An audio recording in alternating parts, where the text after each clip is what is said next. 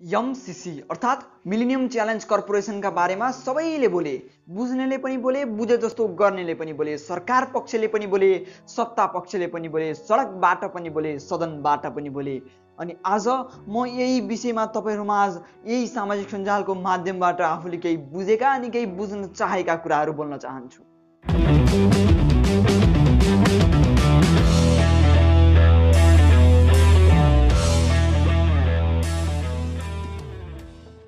नमस्ते, नेपालमा हुँ म आशिष सापकोटा र यो भिडियो हेरिरहनुभएका सम्पूर्ण आदरणीय दर्शक महानुभावहरुमा दुई जोडी यहाँ नमस्कार, साथै हार्दिक अभिवादन टक्राउन चाहन्छु।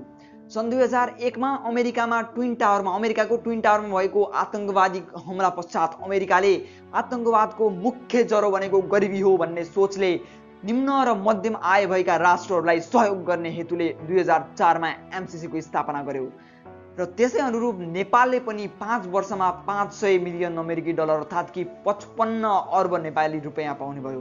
कति राम्रो, 55 अर्ब रुपैयाँ अनुदान पाइन्छ।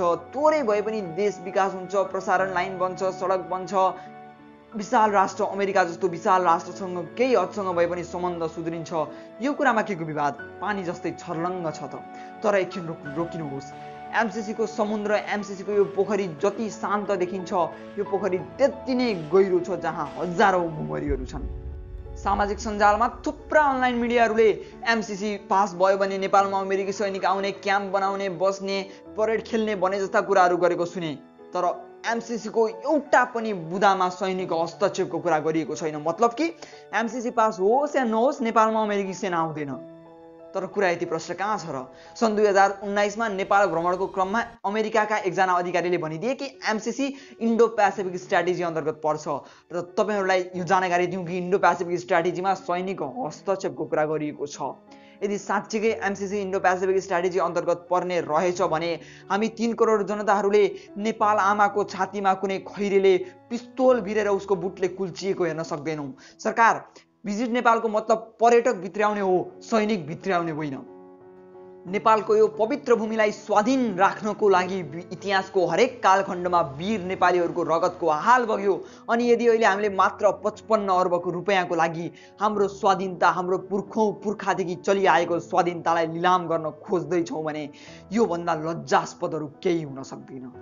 अनि अर्को, धारा 3 को दफा 3 को अनुसूची 2 को च मा भनिएको छ कि सम्पूर्ण बौद्धिक सम्पत्तिमा अमेरिकाको हक हुनेछ। अमेरिकाले हामीलाई 55 अर्बको लोभ देखाएर मुस्ताङबाट खरबौंको युरानियम लुट्ने मास्टर प्लान बनाएर बसेको छ। तर विडम्बना, हामी अझै पनि MCC को विवादमा अल्झिरहेका छौं। साथै यो पनि भनिएको छ कि जुन परियोजनाका लागि 55 अर्ब रुपैयाँ आएको हो, पैसा रकम त्यसैमा खर्च गर्नुपर्छ र कुनै पनि गैर कानुनी काम गर्न पाइँदैन, अन्यथा MCC खारेज गरिन्छ। हो, ठीक छ, हामीले मान्यौं, तर यो प्रोजेक्टमा अमेरिकाको 55 अर्ब सँगसँगै नेपालको 13 अर्ब पनि खर्च हुनेछ। नेपालले पनि आफ्नो 13 अर्ब रुपैयाँ मिसाउनेछ। साथै धारा 5 को दफा 2 को क र ख मा भनिएको छ कि अमेरिकन सरकारले चाहे जुनसुकै बेला पनि यो परियोजना रद्द गर्न सक्नेछ र नेपालले परियोजना पूरा भइसकेपछि परियोजनाको अडिटिङ गर्न पाउने छैन।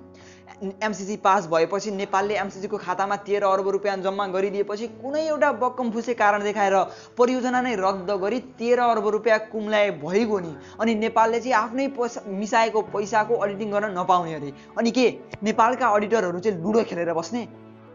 साथै एउटा सबैभन्दा नकारात्मक बुदा, यो बुदालाई मैले नकारात्मक मात्रै होइन हेपा बुदा भन्छु, किनकि यसले नेपाल र नेपाली मात्र होइन नेपालको संविधानलाई हेपेको छ।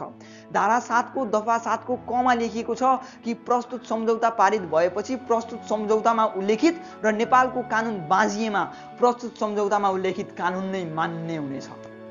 यदि प्रजातन्त्रको 65 वर्षपछि जनताले चाहेको, जनताले लेखेको, बल्ल बल्ल पाएको संविधान भन्दा कोही खैरेले मदिराको चुस्कीको भरमा, स्वार्थकै भरमा लेखेका नियमहरू मान्य हुनेछन् भने बरु नबनोस् प्रसारण लाइन, नबनोस् सडक, तर MCC हामीलाई चाहिएन। साथै यसको दफा 6.8 मा भनिएको छ कि MCC को स्टाफ अफिसरले जस्तो सुकै अपराध गरे पनि नेपालको न्यायालयभित्र उभ्याउन पाउने छैन। यदि कुनै नेपाली मारिदा या त फिरङ्गी सैनिकहरूबाट कुनै नेपाली चेलीको अस्मिता लुटिदा पनि यदि नेपाल प्रहरी र नेपालको न्यायालय मुख दर्शक बनेर रमिता हेरेर बस्नु पर्छ भने त्यस्तो MCC को के काम? सहयोग र अनुदान लिनु नराम्रो होइन, त्यसैले म एमसीसी पास गरिने कुरामा मेरो कुनै आपत्ति छैन।